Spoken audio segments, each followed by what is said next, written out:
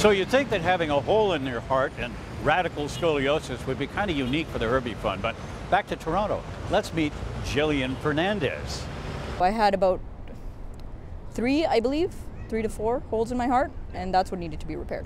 And you also had a spinal issue as well. I did. I had scoliosis. I think for me, I was very lucky because I got treated at SickKids for the heart issue, obviously. Yeah. And then I kept coming back every 2 years. But once we immigrated to Canada in 2001, I was also able to get treated for scoliosis here. Do you ever consider what your life might have been like without that surgery?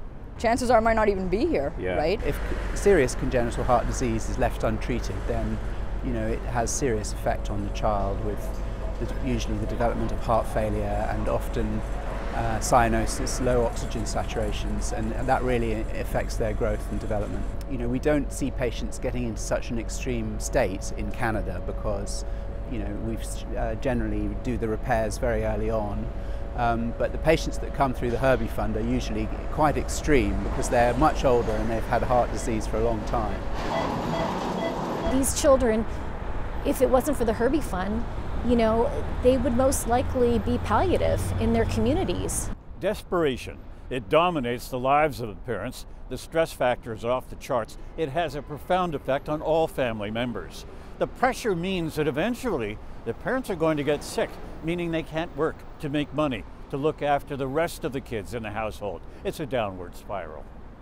I know that my parents were probably scared and probably didn't know what to do. And I was one of the lucky ones where the doctor that had looked at me in Karachi back home had known someone and had studied, I believe, with one of the doctors at the Herbie Fund, and that's kind of the only way it came around. Many of the surgeons who do the surgeries at the Herbie Fund, they see it again as part of their almost their Hippocratic oath of yes, serving the needs of the local population, but actually getting tremendous satisfaction out of the fact that they can also make an impact globally. It's why many of them, while doing surgery on Herbie Fund patients, also choose to travel and do work in developing healthcare capacity in other parts of the world. It's why SickKids actually has as our vision, healthy children, a better world. Because at the end of the day, we hate to see suffering, and we want to celebrate the fact that we can do something positive in these kids' lives. I really do attribute the Herbie Fund and the surgery and the care that I received at SickKids for me being here today. And it really has impacted, influences a lot of the choices that I've made in life. It has always created this need to want to give back to the community, to give back to this city, to this country.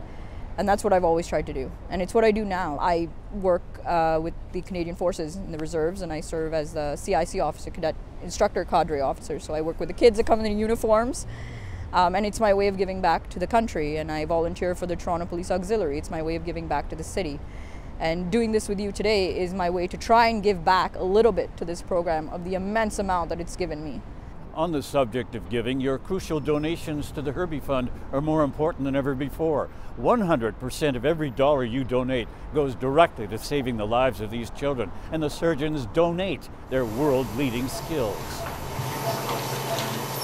We are so grateful to the donors. I mean, honestly, these children would die at home if they didn't have their hearts fixed. You know what? We have so much to offer, and thankfully for people who are willing to dig into their pockets and donate, it gives us the ability to bring more kids here and let us do life-saving surgery. There is no question in my mind that we will continue to support kids through the Herbie Fund for as long as there is a need for the hospital for sick children. You don't know the difference you can make in someone's life and the life that you can touch that you will never know. And really, honestly, it's a story and it's a lesson I've taken to heart. I thank the people that contributed without knowing to my surgery, whether it was blood, whether it was donations to the SickKids, whether it was donations to the Herbie Fund, because frankly, I don't think I would be here without it. To date, The Herbie Fund has helped over 900 children from 110 countries to get the life-saving and life-altering surgeries they need at SickKids Hospital here in Toronto. But we're not done yet, folks. Please, if you can, make a donation at herbiefund.com and make a world of difference.